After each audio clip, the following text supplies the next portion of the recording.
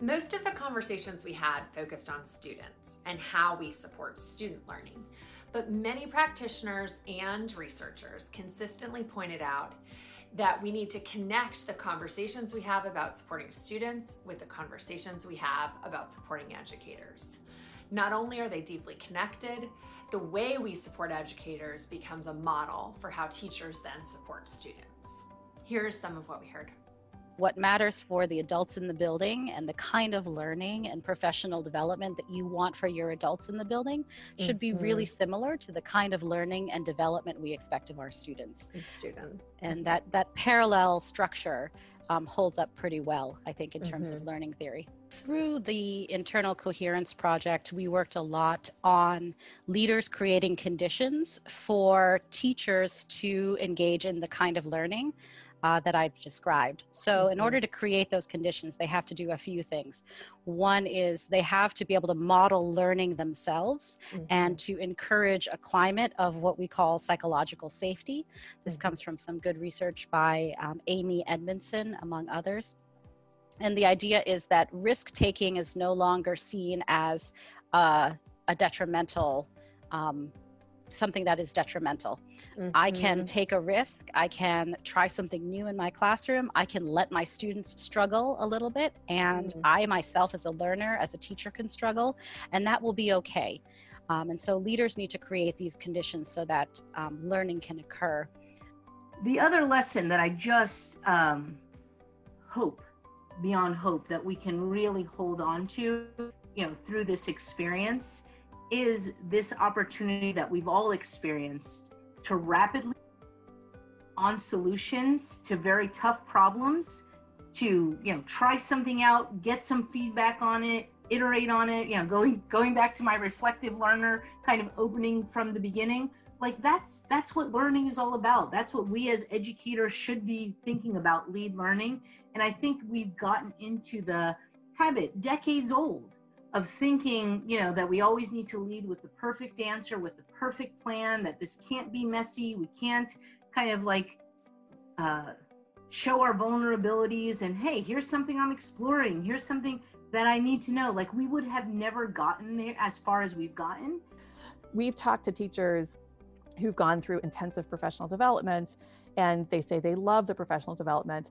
And we say, but we didn't see you doing anything differently in your classroom. So can you tell us what that's all about? And the teacher or the teachers would say back to us, well, my principal has a pacing guide and my principal walks by my classroom at least once or twice a week. And I feel like I can't do the things that I learned about in the professional development because I need to be on the pacing guide, which means I need to be moving along at a pretty fast clip and I need to be doing. Another teacher would say, well, I love the professional development. I did it for a year, but then the district had a sort of RTI type thing come in where we were required to do remedial instruction as the first 20 minutes of our math class. And that meant that I couldn't enact the professional development ideas in the way that I wanted. So, there's a huge part of the success of these programs is the sort of alignment and the coherence into which they are going. So if you have a program that is at cross purposes with your teacher evaluation system, with your pacing guide, with your assessment, with other sources of or with other PD, right? Other PD, totally. I got a thinking maps PD and now I have to do that. That's exactly right. Teachers need high quality professional learning, curriculum-based professional learning to go along with those materials so that they're able to provide that kind of student-centered, phenomena-driven, problem-driven, three-dimensional teaching and learning that takes a lot of time, takes a lot of listening, and some pretty significant shifts in practice. So it's professional learning alongside access. All of our teachers are having their first year. Think about that. We have teachers, we're communications pins to all of our we couldn't have our normal convocation type experience. And so we have teachers who are celebrating 30 years, celebrating 25 years. But in reality, it's their first year.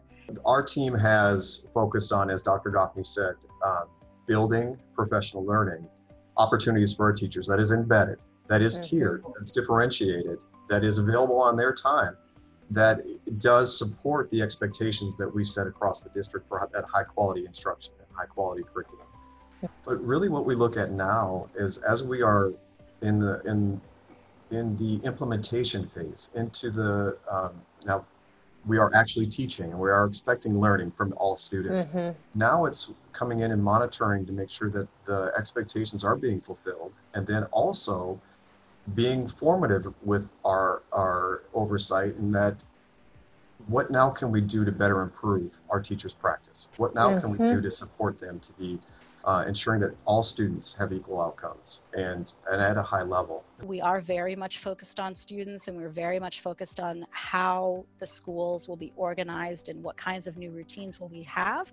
But we're asking teachers to do things very differently than we've asked them to do before. And that's always true in any kind of school reform effort.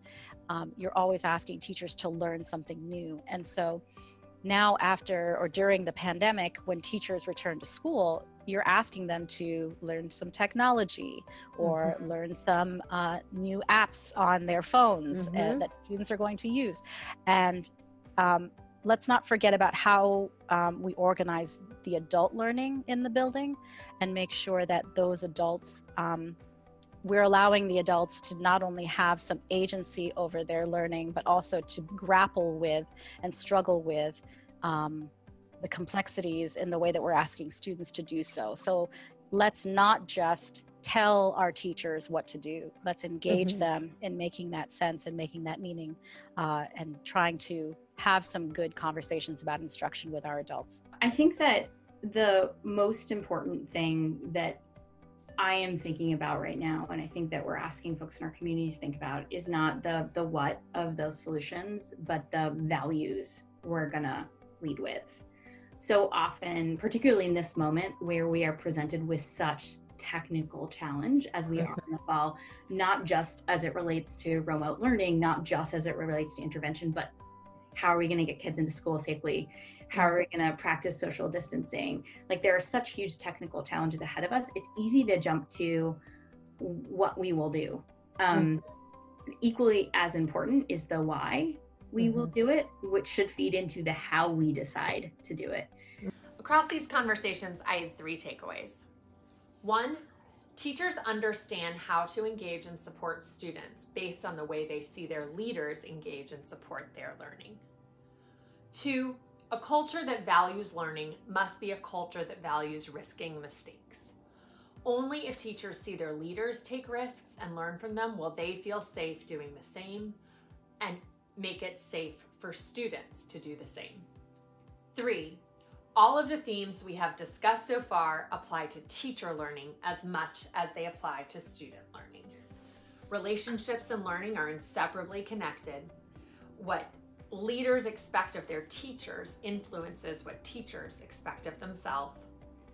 Teachers engage and learn best from work that is challenging, relevant to their jobs, and helps them understand and impact the world. Moving forward into new content for teacher learning will advance learning more than stopping and going back. Even a great plan will not work for all teachers. Continuously monitoring, understanding, and meeting needs will. Thank you so much for joining this learning journey with us. I hope you'll share what you've learned and taken away using the Rethinking Intervention hashtag.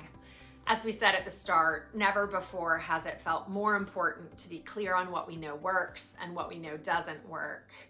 It was the professional privilege of a lifetime to have these conversations, to share them with you. And the learning is by no means done. So stay tuned and we'll keep you posted on where we go from here. But for now, I hope that you're walking away from these conversations inspired by how much we do know and energized by what we can do together. Thanks so much.